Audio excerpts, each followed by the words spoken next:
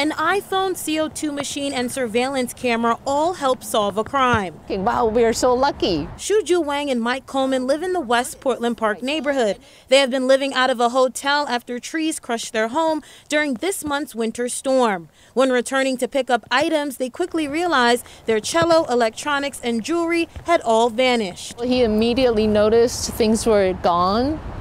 And so then I noticed that all the drawers had been opened, and also things had been moved around. About a week later, Wang said they grabbed a CO2 monitor from the house, and the history log showed someone had been inside while they were gone. And you can download historic data, and the meter is really sensitive. Like if a cat walks into the room, it will pick it up.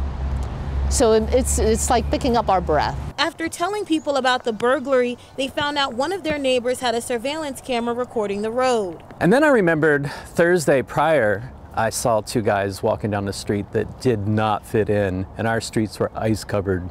There's no way you would go for a casual stroll, checking out a house or anything, but they were clearly casing the house. That same night, the couple started getting Find My iPhone notifications. Using their surveillance video and the notifications, they tracked the Apple products to an apartment in Tigard. So I just drove over there to see if the pickup truck was there, and lo and behold, he passed me as I pulled in and stopped at his apartment, so I knew the exact apartment. After taking photos and collecting all of their evidence, they went to Portland police. Police got a search warrant and they arrested 54-year-old Jack Kowalski. Shuju Wang says they got their cello and electronics back, but some of her more expensive jewelry is still missing. I'm very sorry to have, lost some of these material things, but I'm still just thinking, wow, we are so lucky. Sydney Dorner, KGW News.